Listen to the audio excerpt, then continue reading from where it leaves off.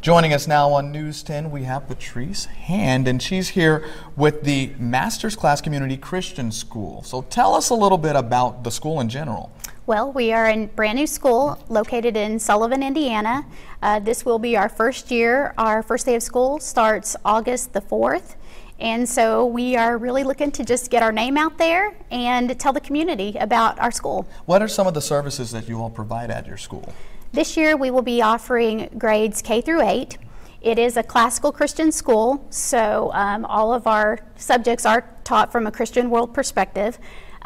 We really focus a lot on the good things like etiquette, and our kindergarten students actually even start to learn Latin at that young of an age. Wow. So we are going to be accredited by the Highlands Latin School in Louisville, Kentucky, and we're so proud that we're able to model after them because their kids are, their 7th grade classes are testing at 12th grade levels. Wow.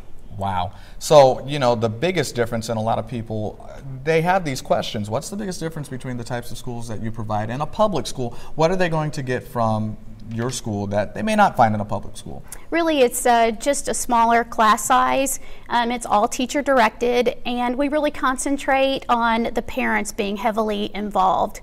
So we're really proud to be a part of the community. Absolutely. If people want to find out about tuition and how to enroll their children and just all of the things that go along with that, what can they do?